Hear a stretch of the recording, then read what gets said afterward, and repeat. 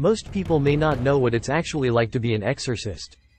Exorcism came to everyone's attention with the release of the 1973 film The Exorcist, which was based on the book The Exorcist by William Peter Blatty. The author drew from the real-life exorcism of Roland Doe, but exorcism has been part of virtually every religion throughout recorded history.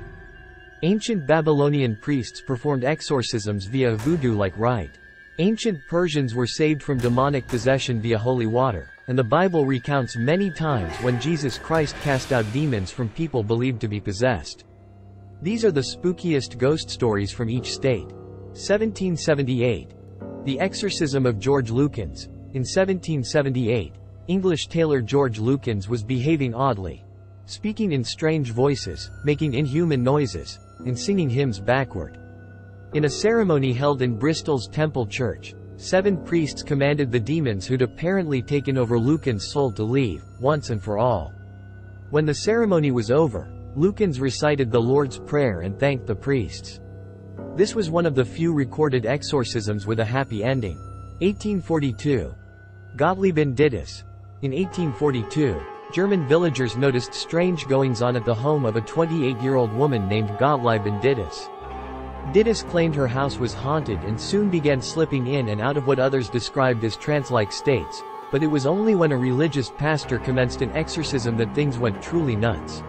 Dittus became violent, requiring physical restraints. For 2 tortuous years during which the pastor performed various exorcism rites, Dittus vomited glass, nails, and blood, of course. Finally, Dittus informed everyone the demons were gone and stated that Jesus is victor. 1906. Clara Germana Selle. A 16-year-old from South Africa, Clara Selle, was heard making a pact with the devil and soon began behaving erratically, tearing at her clothes, growling, speaking in tongues, and demonstrating superhuman strength.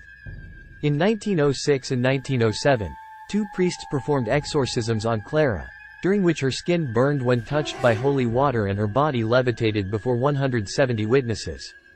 But after a noxious smell was observed leaving her body, Clara was deemed free of evil. 1896. Anna Eklund.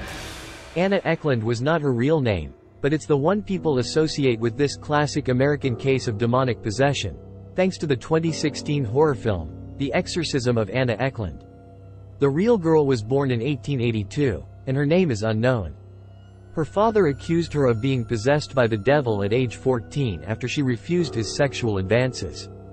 After several years and 2 lengthy exorcisms, interspersed by foul play, thanks to Anna's father's lover, a woman named Mina who practiced black magic and introduced another demonic possession, Anna was freed of her demons in December 1928. 1949.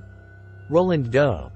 This 13-year-old boy, in the records of the case, his name was changed to Roland Doe to protect his privacy, was mourning the loss of a beloved aunt when he began seeing and hearing strange things.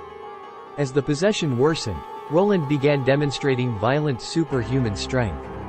His parents took him to St. Louis in 1949 for a weeks-long exorcism now known as the St. Louis Exorcism. This is the story on which The Exorcist is based. Roland screamed, cursed, and attacked his exorcists until a miracle, according to the exorcists, finally led Roland out of his trance-like state. The boy simply stated, "He's gone." 1974. Michael Taylor. When Englishman Michael Taylor, a husband and father of 5, met 21-year-old Pastor Marie Robinson, his frequent bouts of depression seemed to ease.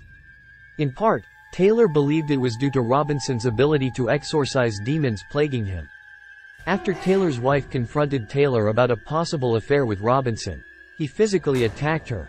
This led to an actual exorcism by 2 ministers that took place on October 5, 1974. Michael had seizures, spit at and bit the exorcists, and screamed in tongues. The next day, he brutally murdered his wife. He wasn't convicted, however, because of the defense's argument that the exorcism had made him insane. 1976. Anneliese Michel. The Exorcism of Anneliese Michel by Felicitas D. Goodman relates a tragic story from Germany. It's also the basis of the 2005 horror film, The Exorcism of Emily Rose. Like Michael Taylor's exorcism, Anneliese's story also ended in murder, only it was Anneliese who was murdered. The German woman's demonic possession was actually an undiagnosed brain disorder, possibly epilepsy, schizophrenia, or both, but being a religious young woman, Anneliese welcomed exorcism to help cure her. After 67 attempts, each unsurprisingly unsuccessful, the 23-year-old succumbed to starvation. 2 of her priests were convicted of homicide. 1990. The Exorcism of Gina. In 1990, Reverend James Labar oversaw 3 exorcisms, all sanctioned by the Archbishop of New York, Cardinal John O'Connor, and the Vatican. One of them, the exorcism of a Florida teenager named Gina, was televised on the ABC network in 1991. Newsweek described the ceremony, which was accompanied by medieval-style music, as little more than the gratuitous torment of a deeply disturbed young girl. Strapped to a chair, she screamed and barked unintelligibly while the reverend pressed a cross into her face and told her supposed demons that if they wanted pain, he'd give it to them, meaning, of course, the helpless Gina. Ultimately, it was antipsychotic drugs that gave Gina relief. 2003. Terence Cottrell. In 2003, an autistic 8-year-old boy named Terence Cottrell was killed during a prayer service that was intended to drive out the evil spirits supposedly causing his condition. The official cause of death is mechanical asphyxia due to external chest compression, CNN reported, meaning Terence was suffocated. The Reverend Ray Hemphill, who had performed the exorcism, reportedly sat on the boy's chest until he stopped breathing. The Reverend was convicted of homicide. 2005. Marica Irina Cornici.